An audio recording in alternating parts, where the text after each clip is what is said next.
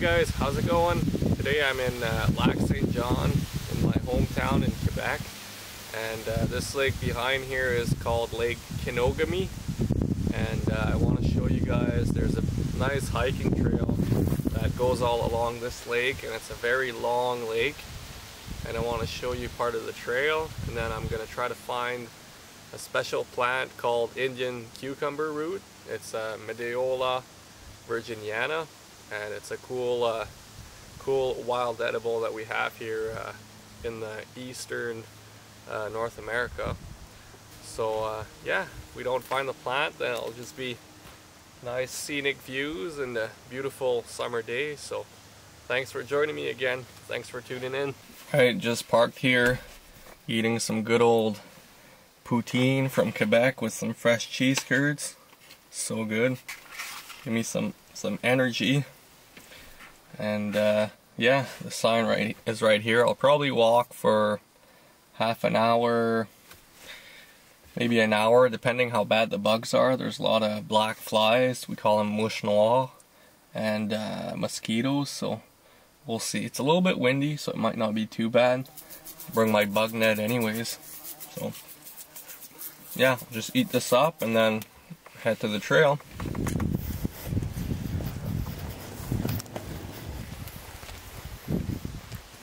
So I've got to do about 1.5 kilometers in this quad trail, but already you can see the typical older growth forests, rich soils of the east. There is some nice yellow birch. There's some nice ash trees, black ash, nice firs, maples, really nice forests, really nice. So lots of mosquitoes.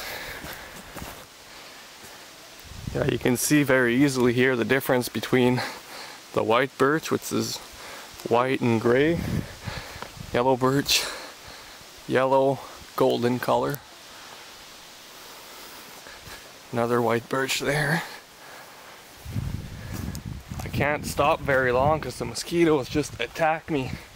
They like my flesh. So I just gotta keep moving.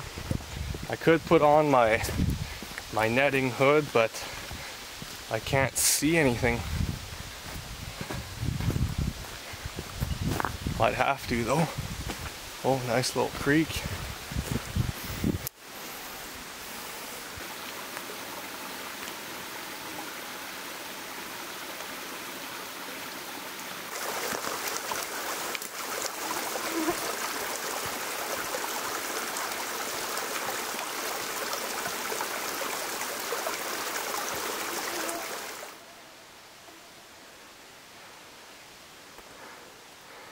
Back there, that's a nice Canadian shield boulder. It's about 10 feet high.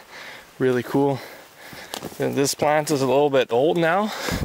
It's losing its flower. But it's called trillium. In French it's a trille. And it's a really cool plant too from the east here. There's a few there.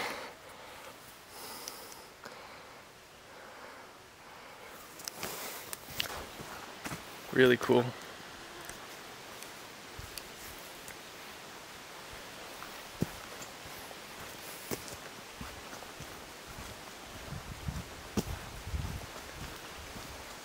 Still looking for the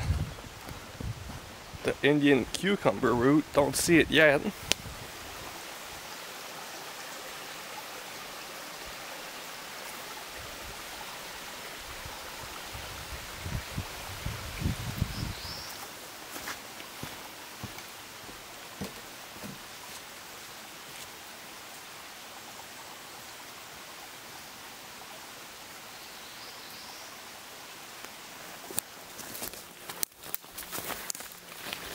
You guys see, guys? This is what I mean by Canadian shield. Beautiful rock face. It's just really nice, all moss. Really cool.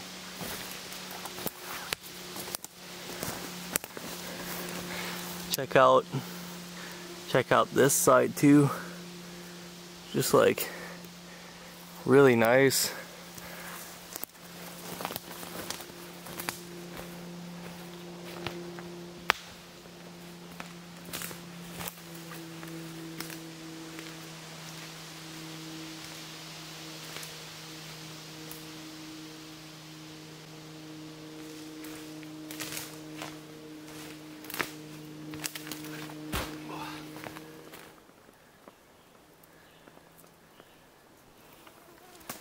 is a beautiful maple tree. I believe it's a sugar maple. There's a few different types of maple here. Red maple, silver maple, sugar maple, but I think this is a sugar maple. Just massive. Look at that, eh? Like, this region, big trees like this, sugar maples, and also ash trees and yellow birch trees, they're getting more and more rare because a lot of people in the past cut them for making fields for agriculture or for firewood. Such a great firewood. Gives out a lot of heat, but when you go higher up, to get here, there's kind of a little mountain, so it's not good agricultural soil, and it's hard access, so you get these old growth forests. And luckily you didn't get any forest fires here lately. It's a really nice forest. Right, let's keep searching.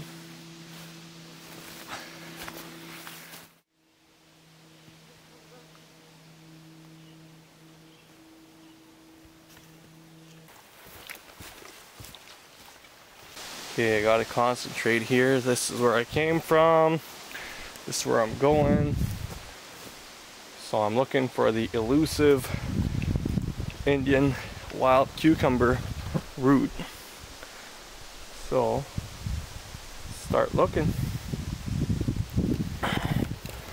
Looks like I gotta follow the yellow flags.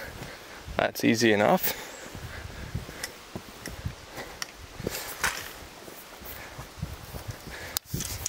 That's how guys get lost. They're busy talking to the camera, or busy looking for plants, busy looking for mushrooms, and then they venture in a trail and then they're all lost. I found these plants here like something like 6-7 years ago, so it's been quite a while. Now I see a lot of salsaparilla. This is salsaparilla here.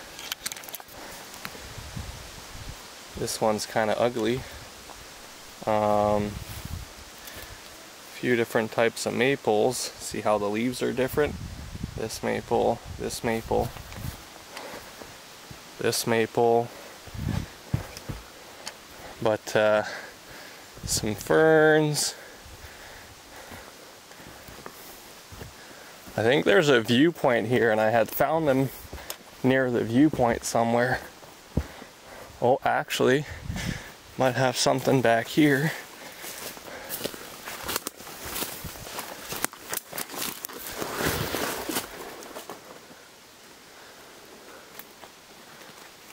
Nope. Guys, I just found them. They're right here. This is it right here.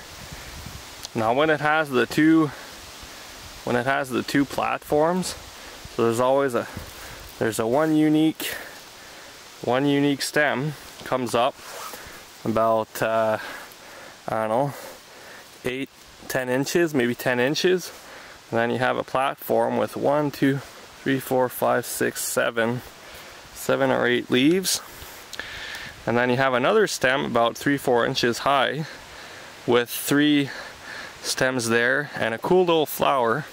I'll go around. This one has a nice flower. This one has a nice flower too. I'll try to show you the flower.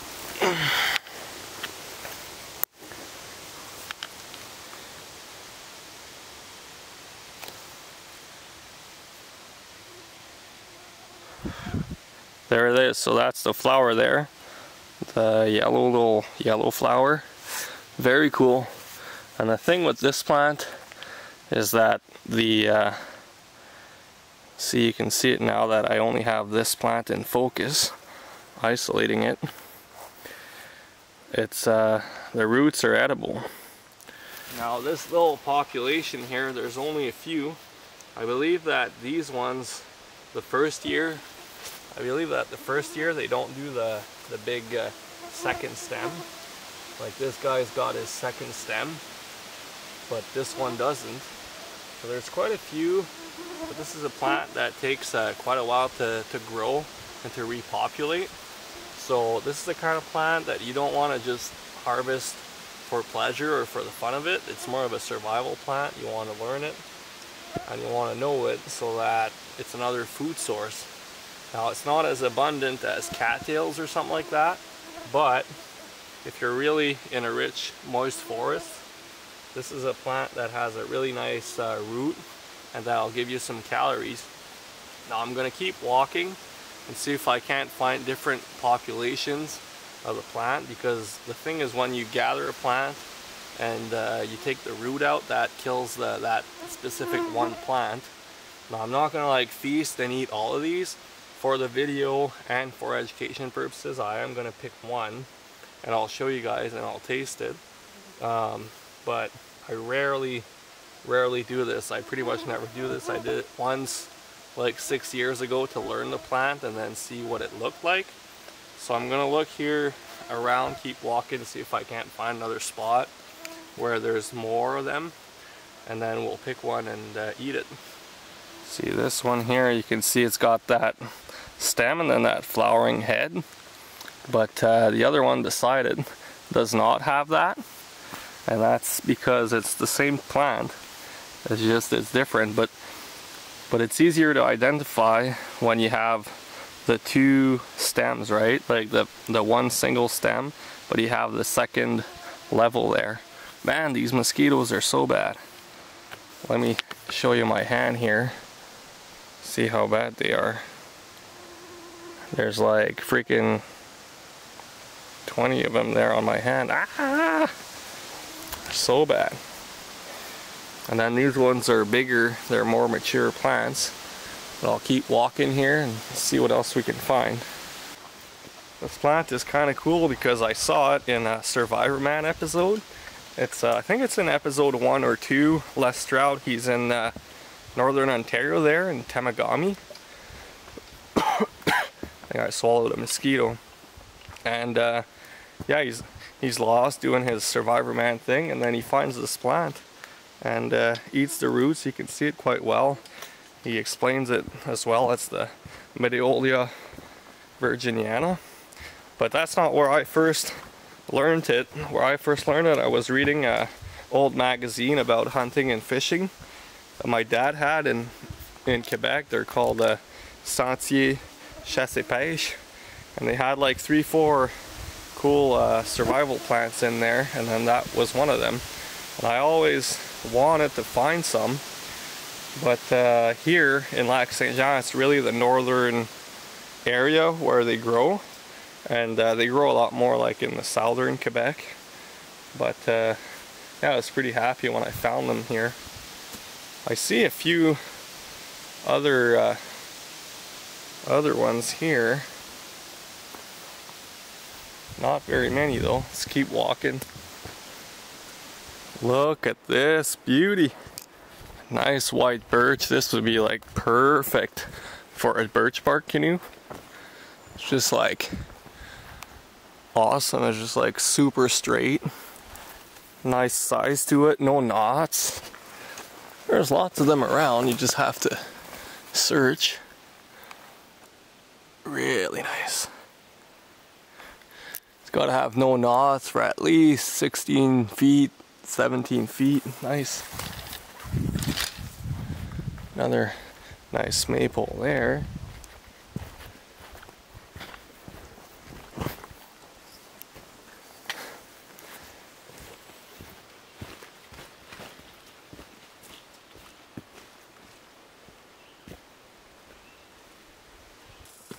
Yellow birch are getting rare too in the region.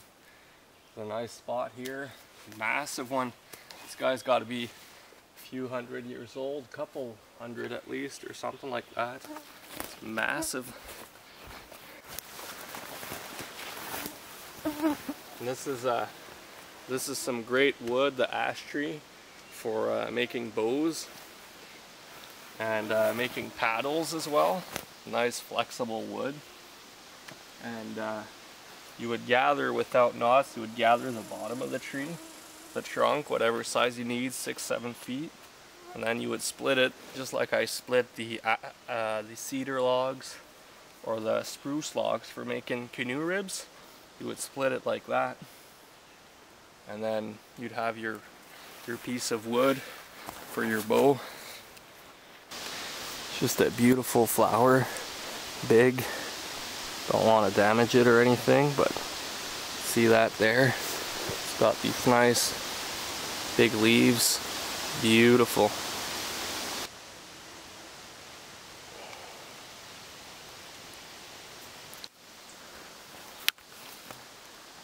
There's a nice, really big one here, another spot.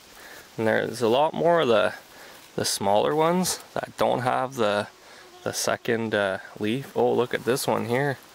He's really big. He's like massive. He's beautiful.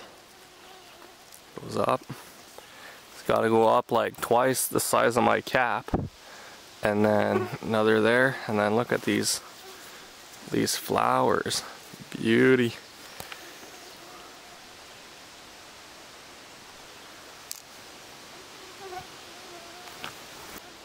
Just really nice flowers there. So you got the top, the flowers, and the bottom there with 1, 2, 3, 4, 5, 7 leaves.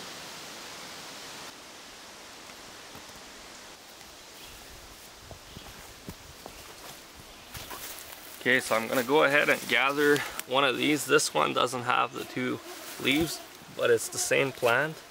I just want to show you the root. So I'm just digging it here. Maybe I should show you this angle instead.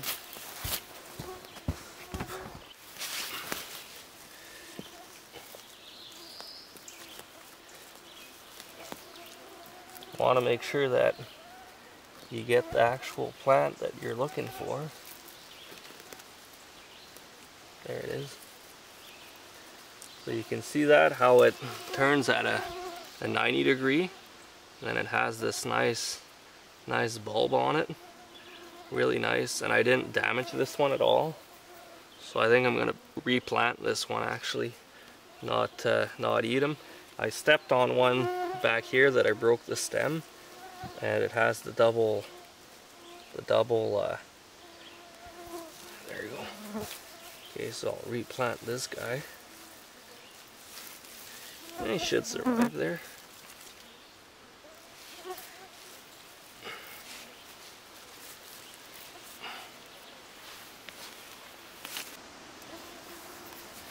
Okay, so this is the one that I stepped on here, and it's got the flower and the double leaves, so I'll show you guys this one just to show you what the root looks like.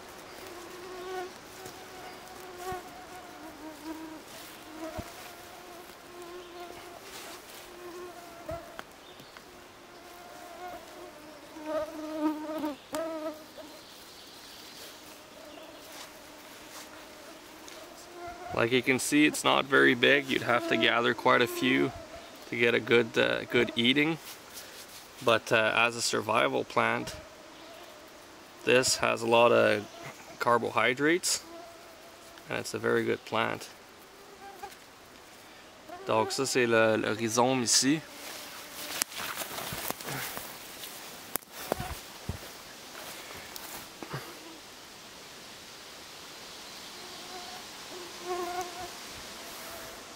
So you see here, the root stock, rhizome, is very small, but you know, you get a couple bites, and then you can see here the leaves there with the flowers. You can't really mistake it for another plant, yet you have to have certain basics in botany to identify it. Very cool.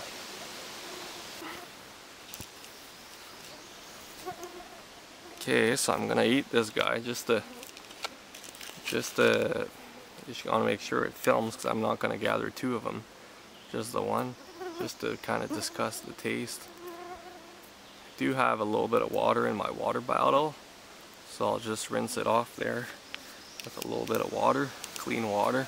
Should get some of the dirt off. I'll let you guys know what it tastes like.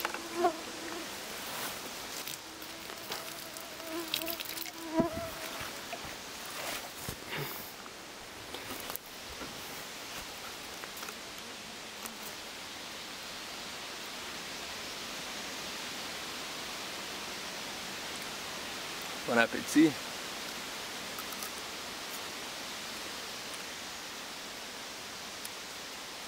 Got a nice crispy taste to it.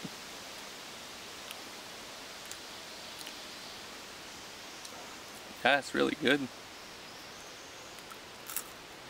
Tastes I don't know if you can hear it, but it tastes like a raw potato, but it's sweet, like it's got a sweet flavor to it too.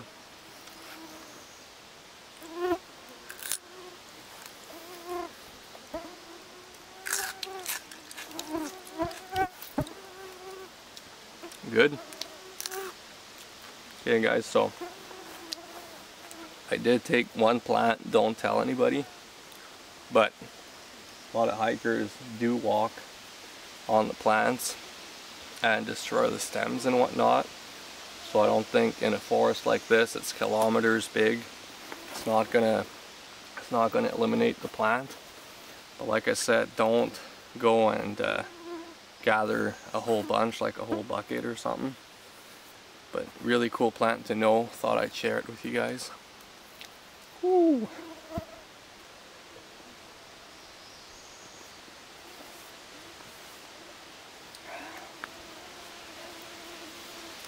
Yeah, you can eat this plant raw or cooked. I think it would be just like a potato. It would be pretty good cooked. But in a forest like this, and in Last Drought too, in Survivorman, it was a forest that was quite abundant with them. You saw the environment when I was coming in, so it's rich soils, kind of like a lot of hardwoods, maples, yellow birches, things like that. Yeah.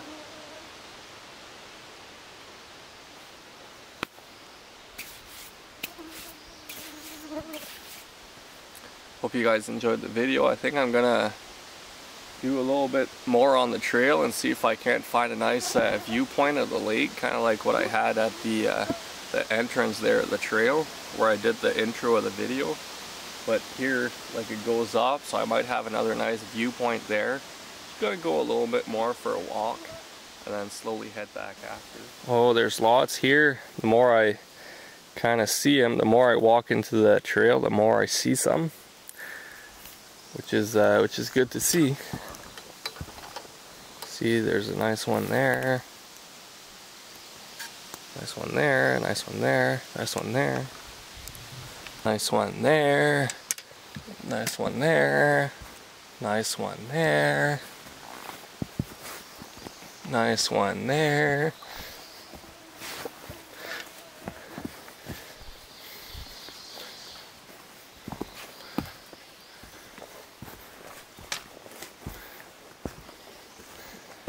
Oh, a few nice ones there, lots there. Guys, it's not every day that I come out here because I'm from Alberta. Well, I live now in Alberta, but this is my hometown. I almost never come here in the summer, but I had to come for some personal matters there with my family, so I thought I'd take a little bit of a day of rest and come and explore the woodlands where I was raised. And it's nice, like I miss these nice eastern forests. I love the Rocky Mountains as well in Alberta, but it's not the same plants, it's not the same smells, the same environment. I was raised here, so it brings back a lot of memories.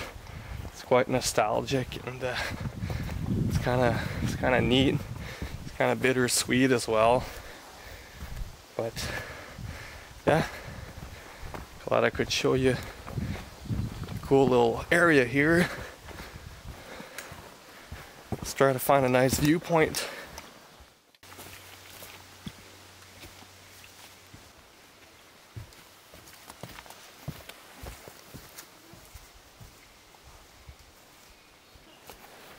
Was hoping to see the lake down there. I hear boats, but no lake, no viewpoint. Keep going for a little bit on the trail.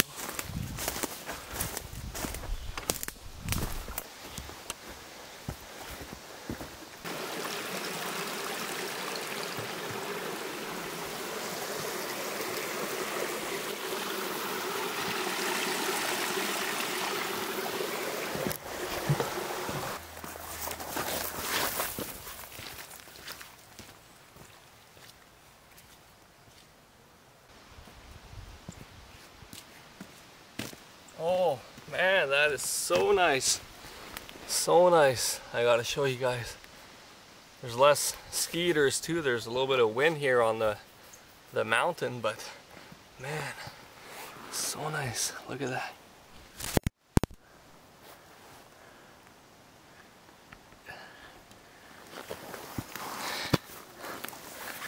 Isn't that worth it, eh? Man, that's worth it. So nice.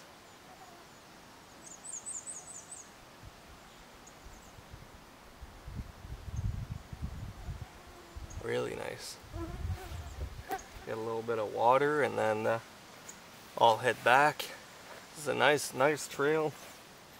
I believe you can do it hiking and then you can stop overnighter, do some overnighters on the way.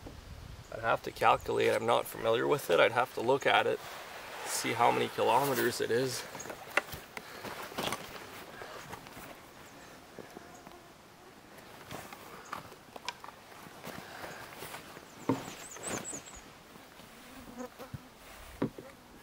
And when you come up to the higher altitudes,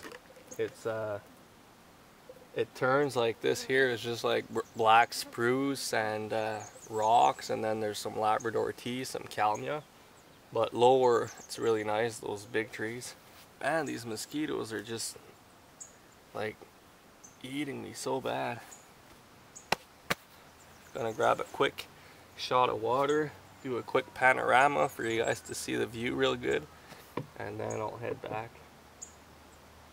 Thanks guys, make sure you subscribe to the channel, and yeah, click the like button. Just smash that like button, and smash that subscribe button, and yeah, see you guys soon.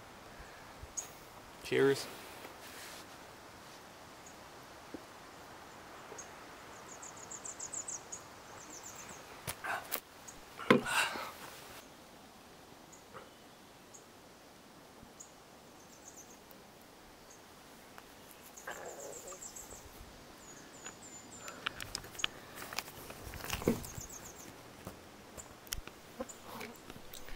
Cheers guys. Rock and roll. Woo!